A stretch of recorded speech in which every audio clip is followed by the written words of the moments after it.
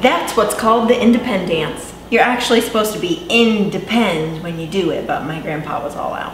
Happy 4th of July, everybody. It's Independence Day and we're celebrating freedom with dangerous explosives and liver poison.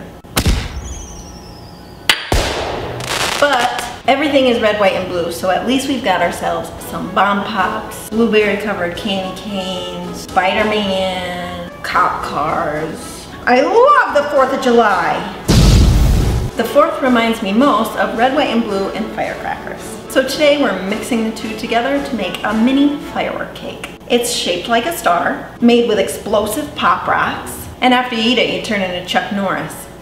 Pow-pow! That part's not real. What you will need is some cakes colored red, white, and blue. I just took a regular cake mix, divided it into thirds, and colored them before I baked them. Some white icing, a star-shaped cutout, pop rocks, red, white, and blue sprinkles, and a firework stick thingy. Take your star-shaped cutter and start cutting out all 3 cakes.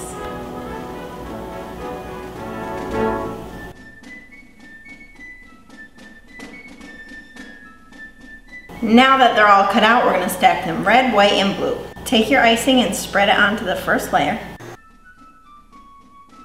And then once you have enough on there, you're going to take your pop rocks and sprinkle that on top of your frosting. Then take your white layer and do the same thing again.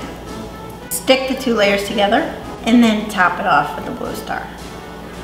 Once everything is stacked, take a paintbrush and brush a little bit of water on the cake so that the sprinkles have something to stick to. Putting sprinkles on top brings it from like mini firecracker to the Roman candle. So I mean, it's optional, but... And then top the cake stack off with one of the sparkler thingies. I'm gonna put one on top of me too, because I'm stacked.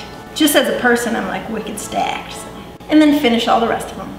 And there you have yourself an edible firecracker. Thanks for watching, guys. Let me know what you thought. Don't forget to subscribe and have yourselves a bomb 4th of July. See you guys next time.